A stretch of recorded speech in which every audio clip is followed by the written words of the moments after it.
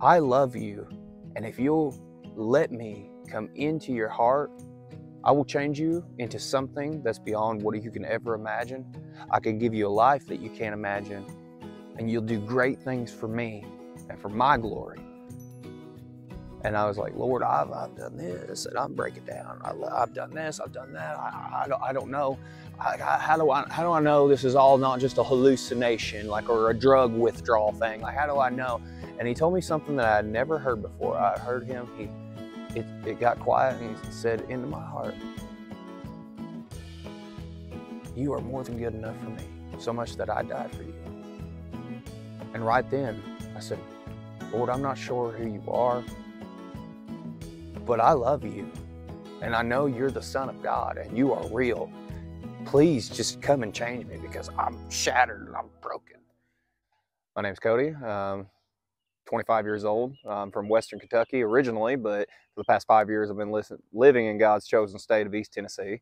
And this is just my story and what Christ has done through me. I grew up in a small town called Cody, Kentucky. Grew up with two wonderful parents who've been married for 30 years. I grew up in going to a Church of Christ denomination, and from a young age, I had what you would call a picture-perfect childhood. I had supportive parents. We went to church 3 days a week, but the problem with that was, growing up, I never heard the true gospel.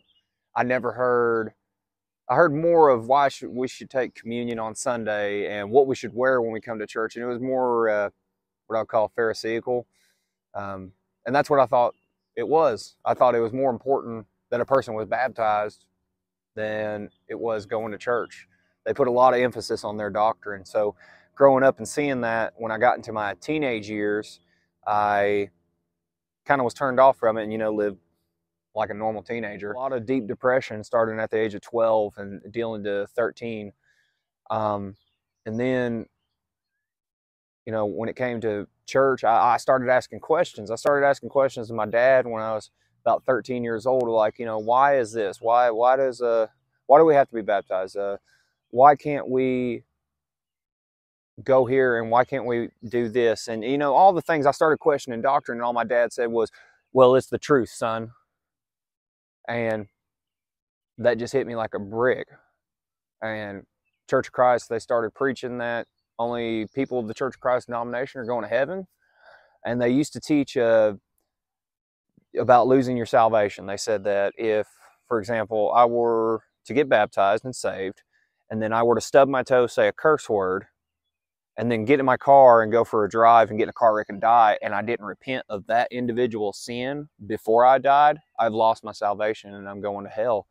And I remember hearing that exact sermon, and at 13 years old, I remember going home and I said, if that's the God that is real, that's out there, then I don't want to believe in him. There is no God, because that is not a loving God.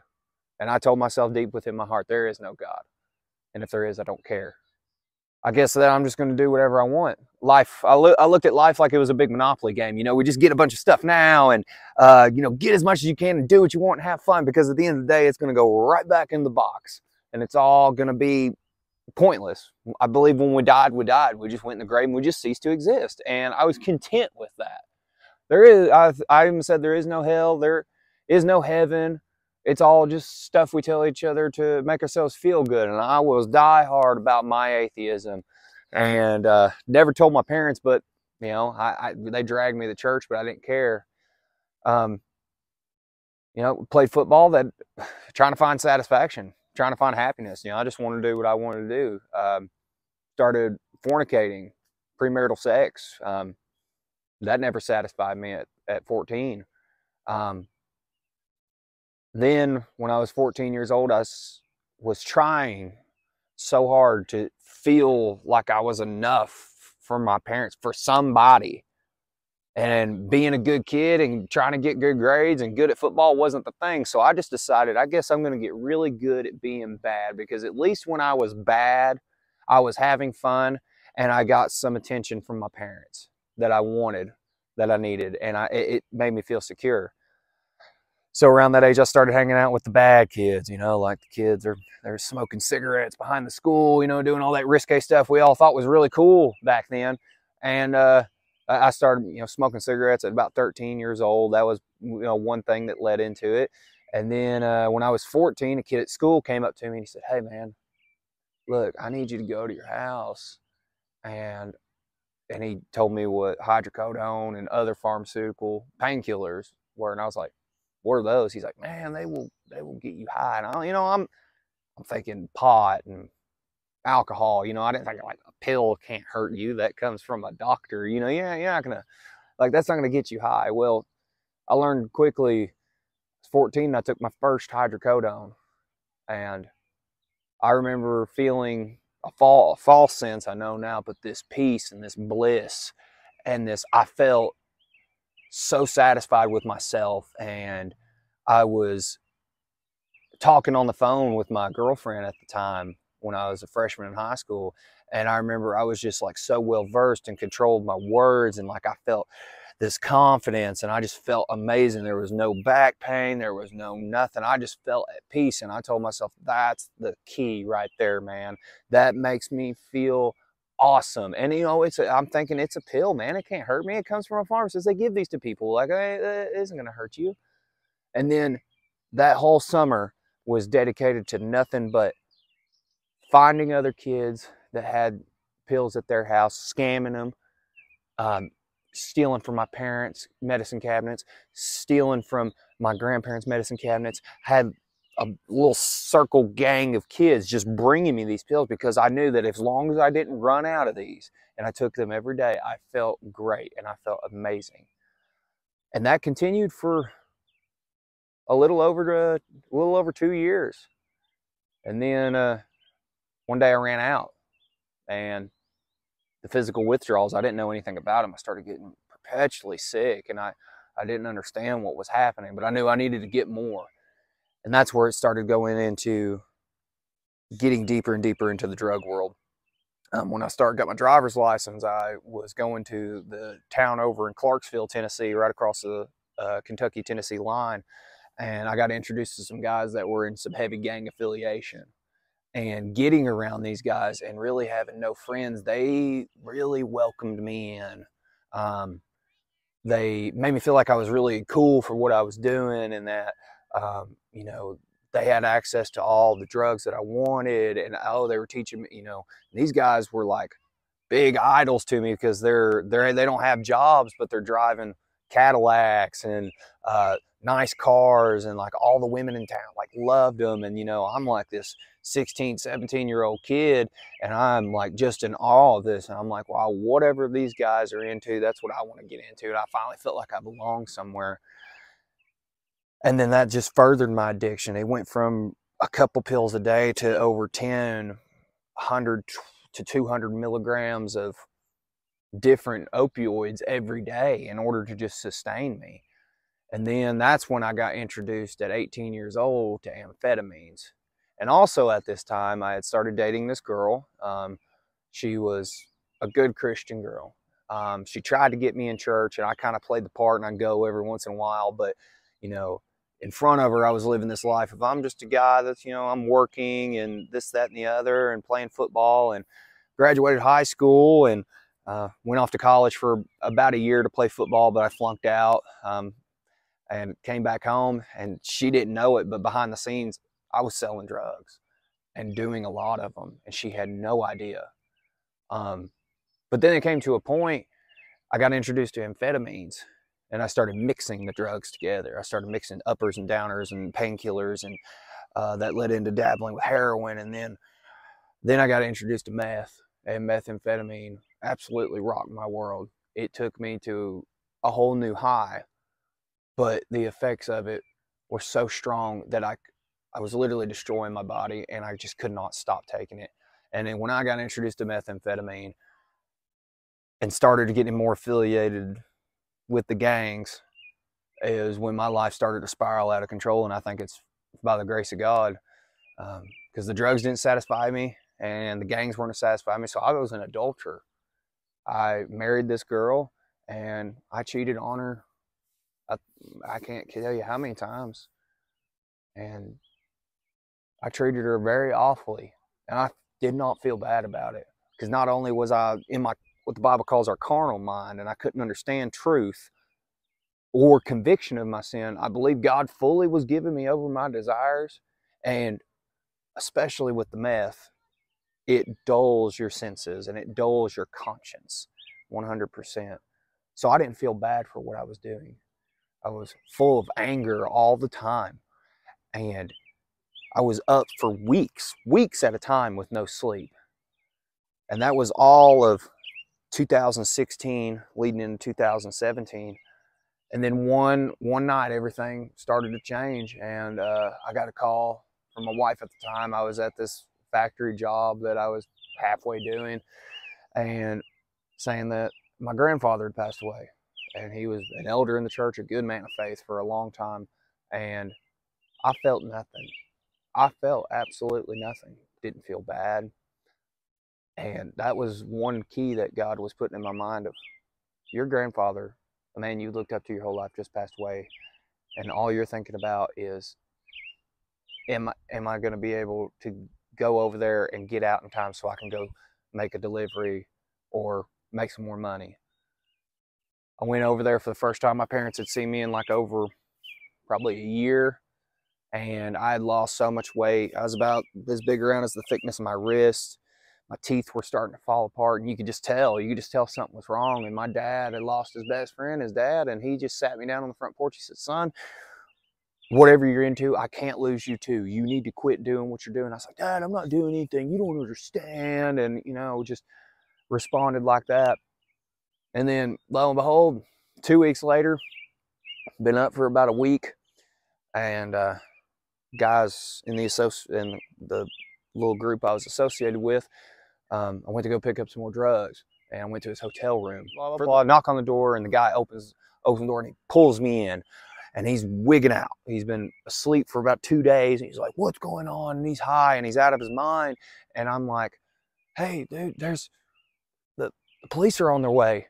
And I am scared to death because I have had very few encounters with police officers, and I had good luck at this point, and I knew police equaled bad news. So we got to get out of here. And as I tried to leave, he pulled this little 38 special out and stuck it in my face. And I remember freezing. And I had had situations like that before, running around the street, and that didn't scare me, but this time froze me in fear because I knew it was right there in front of me and there was no escaping it. I remember looking at the barrel of that gun, and I could see the shine off of the bullet, and he had that hammer pulled, and I was like, this is where I'm going to die. This is where it all ends. But even then, I didn't have the thought of where I'm going to go after. I was just like in shock. And he said, stay right here. I'll be right back. And he walked out of the room. And I don't know how long he was gone. I know it had to be a couple minutes, but I was froze by something. Something would not let me run. My mind was telling me, your truck's right outside, Cody. You got to go. We got to go. We got to go. The devil's in my ear just like, you got to go. You got to go. And I've known now that it was God holding me right there in place because I physically could not move. And the next thing I heard when I finally snapped out of it was, who else is in the room? And then Clarksville Metro Police Department walked in the front door, threw my hands up, and started giving them this story. The guy, on the streets, no snitching. We don't tell on anything about anything. So I made up this story. I was like, hey, look, I was just over here, there's a Taco Bell next door, and the cleaning lady asked me to come in and just knock on the door and check on him because she didn't know what to do.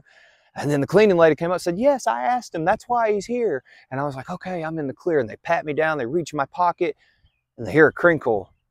They pull out a couple grams of meth, and that's when I knew it's over.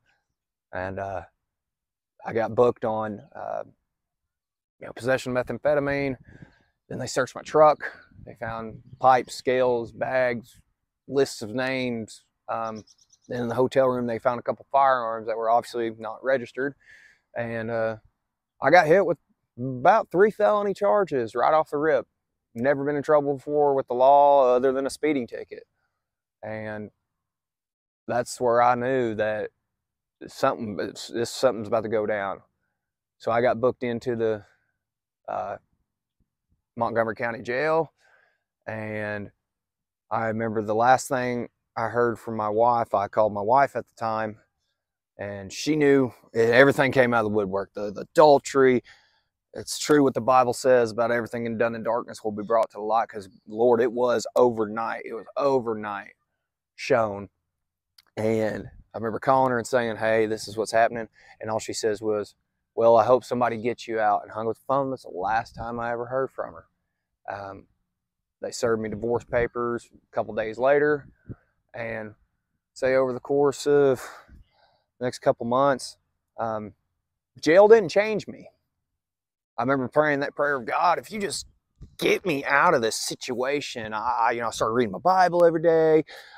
Didn't understand it at all, but I was like, okay, this is what I've been shown. You read the Bible, you pray, and then God's, helps you out. That's just how this works, right?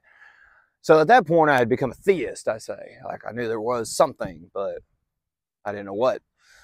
So I got out, and my parents told me, you're going to go get some help, and this is what's going to happen. And I had got my teeth fixed. I had to get 11 fake teeth put in at 20 years old, because the meth had completely rotted my teeth out. All my gang friends decided to just run away. They were gone. I was left all alone. And they said, you're going to have to go get some help. So they start looking at faith-based rehabs. And I'm like, I'll go to rehab, but I'm not going to, with some very profane language, to a Bible-thumping, blah, blah, blah camp where they're going to shove the Bible down my throat. And even at this time, I'm planning my next great escape. And I agreed to go. So I went to a little place called Spring to Life Recovery. It's in Woodbury, Tennessee, in Middle Tennessee. And I arrived April the 1st, 2018. And that whole week, I walk in and I'm thinking I'm going to see suit and tie preachers sitting me in chairs at this little Bible camp. And they're going to yell at me about how bad drugs are and say, you need to be in church. And I'm like, that was totally not what I saw. What I saw were guys with, tattoos all over them. Seen guys that were affiliated in the same association I was, with tattoos all over them. And they were kind of rough looking characters. And I walk in and they all stand up from the little table in this living room, and they're having a Bible study, and they stand up and they're like, brother, we are so glad you're here, man. Like, God's going to do great things in your life. And they started giving me a spiel. They're hugging on me, and I'm like, oh, all right. Am I being punked right now? This is a little weird. Like, this is really odd. That whole week, I'm being forced to go to classes, and I'm having a man by the name of Bruce, he and Adam Comer of Spring to Life Recovery, they're telling me the true gospel. They're preaching it to me about repentance and salvation through faith and grace alone, and that there's nothing you can do of yourself to earn your salvation. And I'm like, okay, salvation's great and all, but I got major issues right now. I've got this crippling drug addiction and this crippling adultery problem. And I'm an evil person, and I want to fight, and I want to hurt people because I'm just so angry and hate myself that I want to lash out and numb my pain and cause somebody else some pain. I was at this point in my life. And something started to click in my head of what if you try to be sober? And I thought of it. I ran the idea in my mind of being sober. And I told myself it's absolute misery because I'd be left still with this emptiness and this void. Well, it was April 7th, 2018. They said, hey, man, we're going to go to a church service, okay? And I'm like, great, fantastic. That's exactly what I want to do right now. And at this point, I'm fully withdrawn from the drugs. I'm finally getting some sleep, so I'm starting to feel normal again. And I'm just not happy. So I reluctantly say, yeah, I'll go. And they're like, well, you don't have much of a choice, so you got to go. So we go, and it was called Experience Community Church. It was in Murfreesboro, Tennessee, still there. And it was a non-denominational church. And I'm like, oh, this is interesting. I've never been to anything other than Church of Christ before. And, Church of Christ, part of their doctrine is they don't believe in instrumental music during worship, at all. They believe it's sin. Listening to K-Love, Christian music, is wrong. Walk into this church, and I am hearing praise and worship music. I'm hearing a guitar. I'm hearing a piano.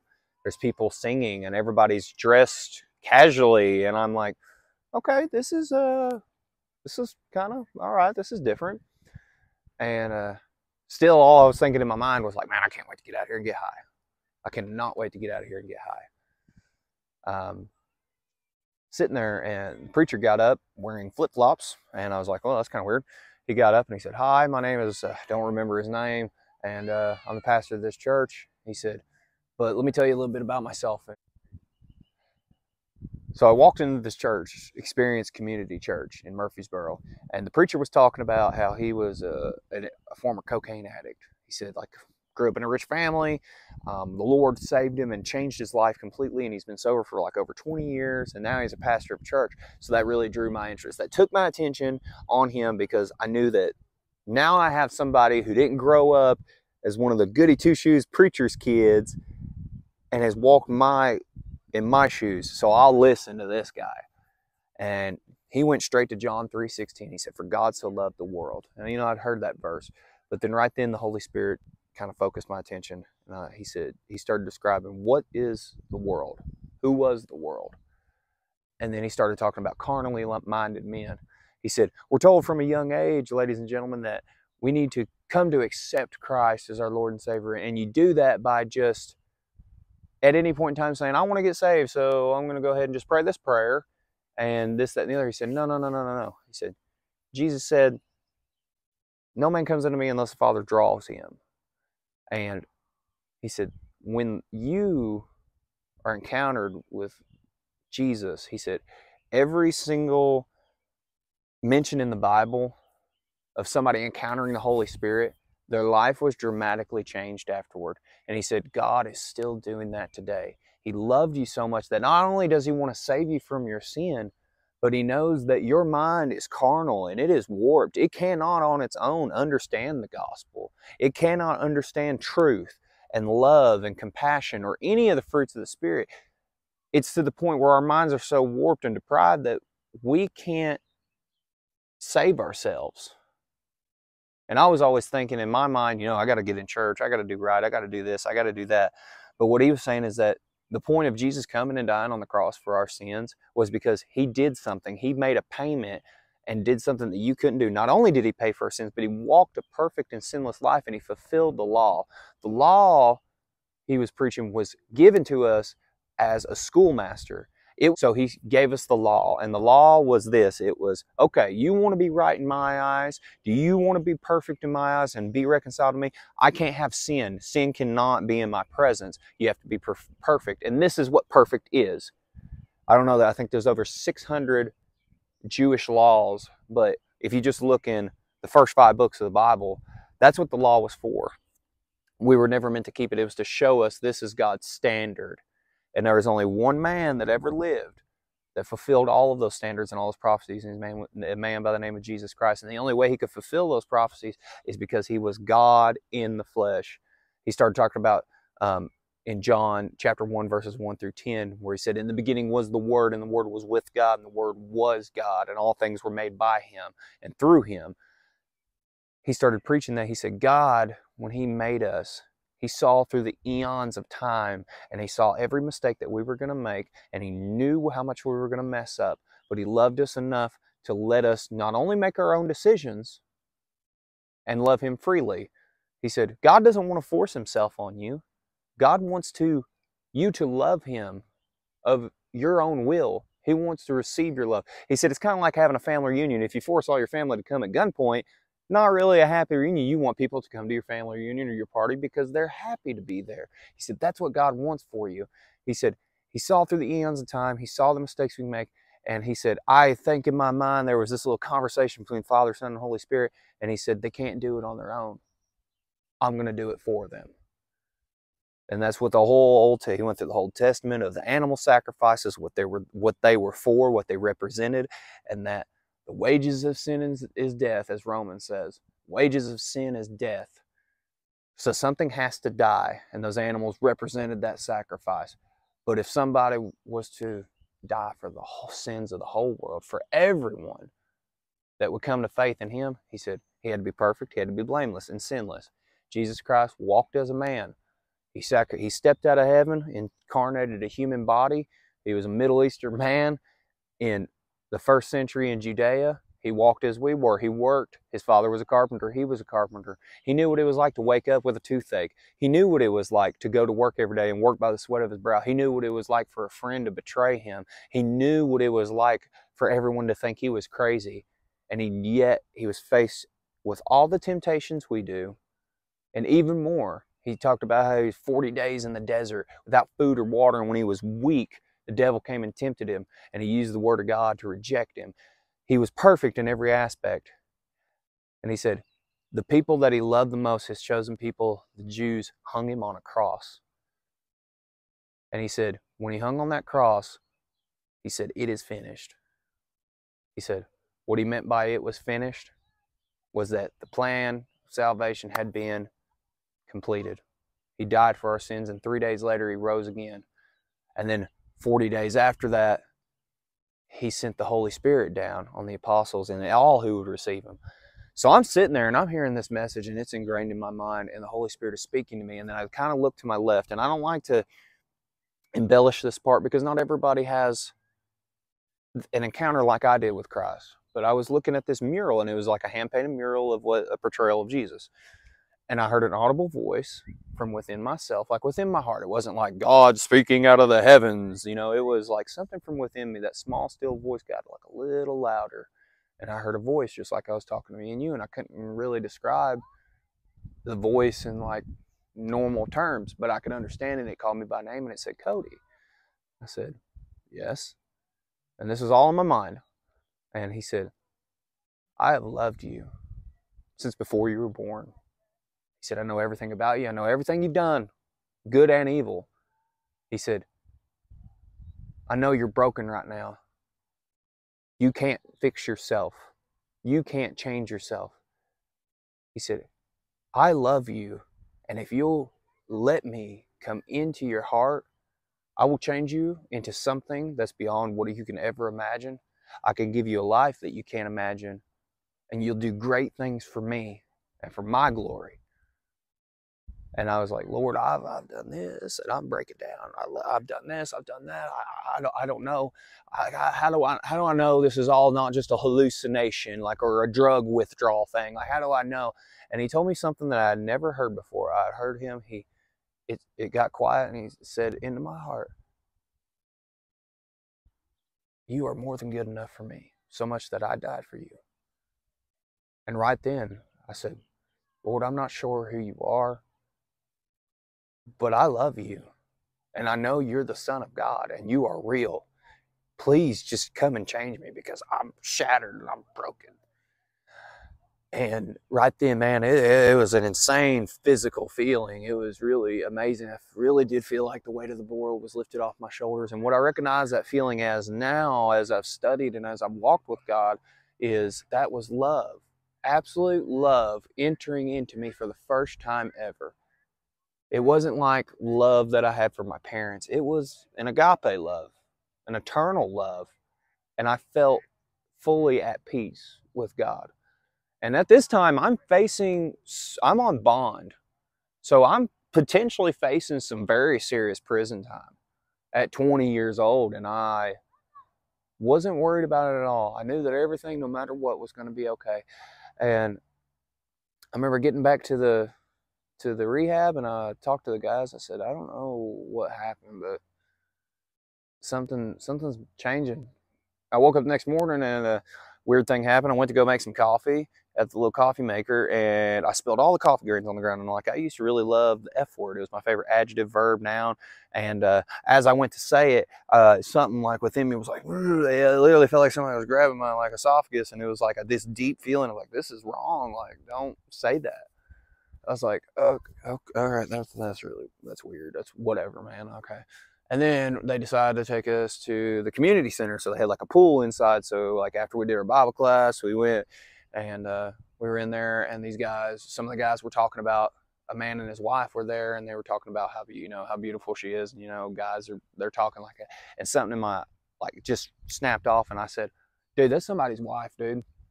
Like, you can't be you can't be talking to her like that or talking about her like that. And then that's when I really sat back and I was like, whoa, like, some things are happening.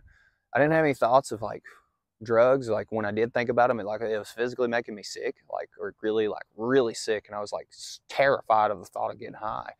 And I was like, what's going on? So I broke down in tears and went to the pastor and I said, like, Adam, what's going on, man? Like, I explained all this to him, and then he leaned over and he hit me right here in the forehead. And he said, you got saved, dummy. He said, I was like, but like, what about all these changes? And he went through and he opened scripture and he said, when he sent down his Holy Spirit, God does not dwell in, temples made with human hands. He dwells within us. And when the Holy Spirit comes in, he said, you're starting to experience the fruits of the Spirit, Cody. Like, he's changing your mind. He said, that's what the part of salvation nobody talks about, Cody. Like, yes, you get eternal life. You're eternally secure. He, reassured me of my salvation. But like, he said, God's not going to allow you to live in this lifestyle or this mindset anymore. He's going to give you a Christ-like mindset. And he said, now this is where the real work begins. And he went over spiritual warfare. And like, man, I was just like a sponge for those days. I absorbed all this information. And I was just in love with God's word. I was in love with it.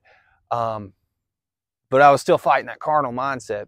Went back home, knew I shouldn't have gone back home. And then walking with the Lord, 3 months later, fell into temptation and relapsed. And then as I relapsed, I found Miracle Lake in Etowah, Tennessee, where we're near right now.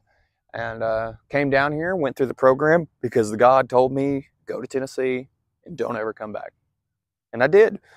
I came down, went through the program, and they just so happened to have a transition house. So I was like, I had a place to stay, and I got a job here. And God continued to work on me. I continued, like, there weren't the same sins. There were some sins in my life that I still struggled with. I struggled with lust, at that time was lust, how to navigate relationships. But every single time, God put good men in my life to guide me, to show me the way. And I had to relearn everything. I had to learn how to talk to people. I had to learn how to be an honest worker. God blessed me with a work ethic. I remember you had to just drag me to go do anything. If it wasn't quick money, I wasn't doing it. But now he gave me this work ethic, and he put me in places and situations to where I could witness to other people. He put a good church family around me, and everything around me just started to encompass, and it was all about him in every aspect of my life. I realized quickly you can't be half in and half out. And then a little over a year ago, I was been sober for 3.5 years, and I got to the point in my spiritual walk where I thought I got it. I made it good. I stopped reading my Bible as much. I stopped dividing his word. I stopped paying attention in church so much because I feel like I got this. I'm good. I'm content. I feel like a lot of Christians run into that. They feel like they're good and they're content and they got this. I don't have to read my Bible every day. I don't have to be involved in ministry. I don't have to be involved in witnessing to people. I don't have to, bring this into my home. My wife at the time, we're good. We can just go to church and we're doing fine. I'm secure. Well, that's what the devil likes to do. He wants you to make you feel like you're okay, you're content, and that you don't have to, like a marriage, it's a lot like your relationship with the Lord. It's two ways. You have to pursue God.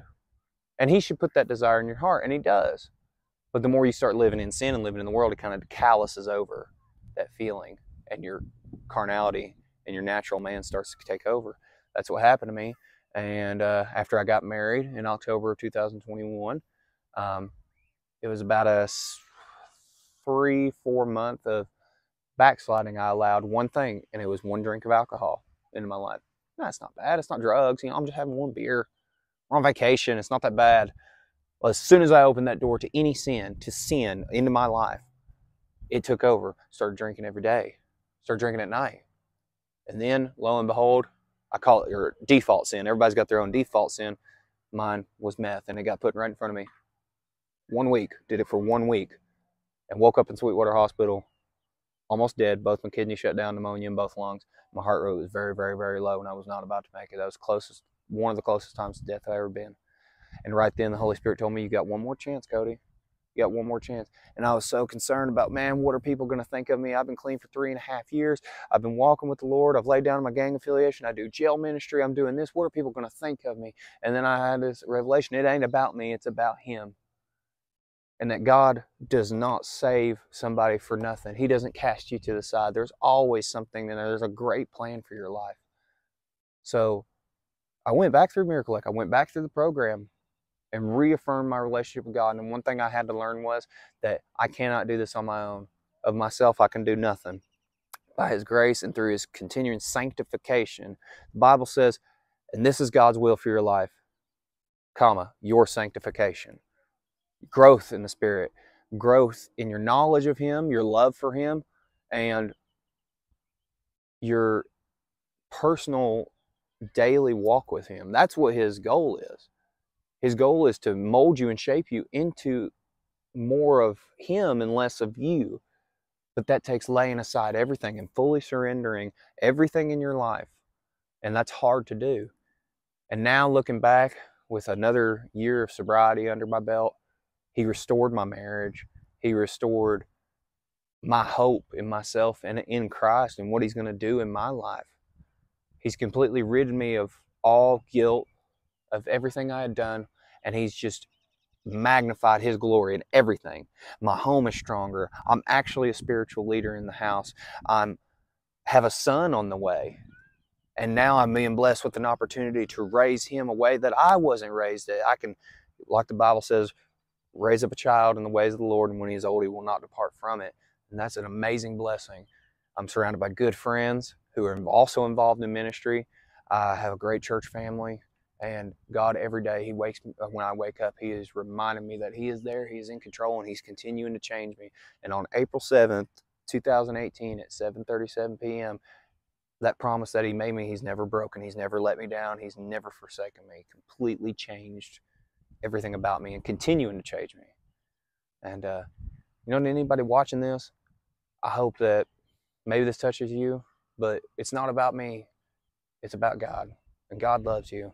The Bible says that for God so loved the world that He gave His only begotten Son, that whoever believes in Him shall not perish but have everlasting life. God wants you to repent. Repent comes from the Greek word metanoios, means to change your mind. Change of mind that leads to a change of action. When the Holy Spirit starts speaking to you, and if you feel Him tugging at your heart, you need to say to yourself, I don't want to be this way anymore. I'm a sinner and I'm falling short of grace. And there's a God who loves you. And if you ask Christ to come into your heart, He will send His Holy Spirit to be your comforter. See, even the apostles were worried that when Jesus was about to ascend to heaven, He said, where I go to prepare a place for you, that where I may be, you may be also. But He said, I will send the Comforter. He sent the Comforter, the Holy Spirit. The Holy Spirit came down on the day of Pentecost, and He comes down on everyone who asks Christ into their heart as their personal Lord and Savior. He wants you to repent, turn away from your sin.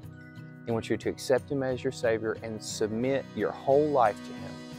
And then I'd highly recommend, if that happens to you, find a good Bible-believing church and find a group of believers that we can walk through this life together, and God's going to put people and places in your life. Just surrender to Him, and I promise you, you'll never be the same. He's given me a life, like He said, that I am extremely thankful for, and one day I get to share a home in heaven with Him. So, there's freedom from addiction. There's freedom from not just drugs, but we're all addicted to something. Lust, relationships, codependency. If He can heal me and take that crippling addiction that overtook my life away from me and change me into what He's made me today, He can do the same for you.